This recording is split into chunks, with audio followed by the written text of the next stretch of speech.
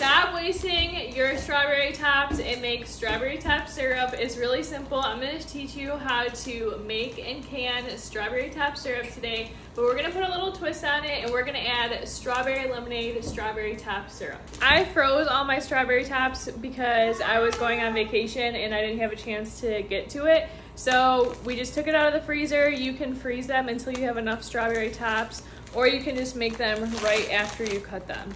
First thing we're gonna do is get our water bath canner, and we're gonna fill our jars in our water bath canner, fill it with water, put a little splash of vinegar, and we're gonna get this boiling to sterilize our jars.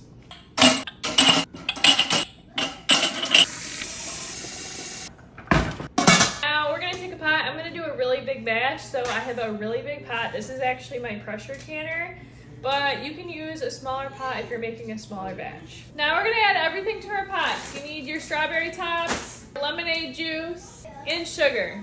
I'm doing a really big batch, but you're gonna do 4 cups of strawberry tops, 3 cups of sugar, 3 cups of water, and 2 cups of lemon juice, and then you could double it or triple it however much you want.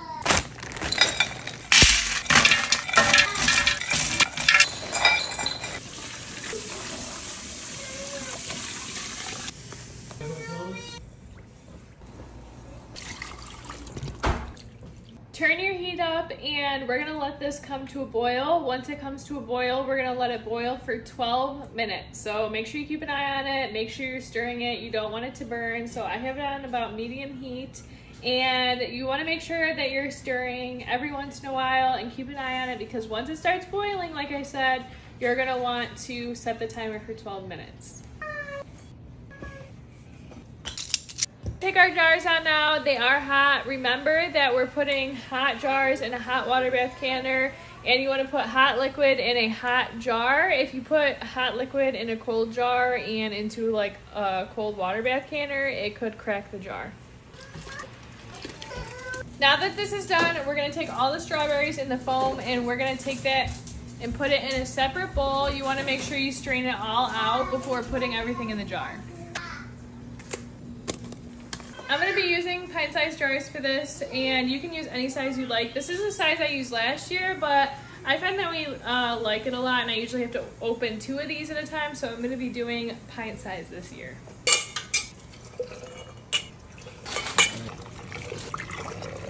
After your jars are all full, you're going to take some vinegar and a clean towel, put the vinegar on the towel, and you're going to wipe all the rims to make sure you have a good seal.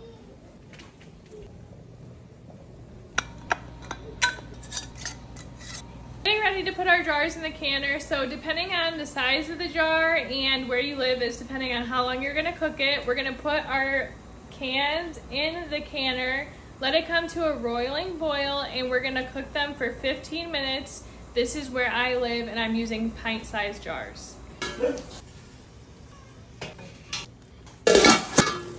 Now that it's at a roiling boil, we're going to set our timer for 15 minutes. In 15 minutes, we're going to turn the heat off. Take the lid off, let it sit for 5 minutes before we take the jars out. Now that it's been 5 minutes, we're going to take all the jars out and put them on the counter on a towel and let them sit overnight for 24 hours. And that is how you make strawberry lemonade concentrate.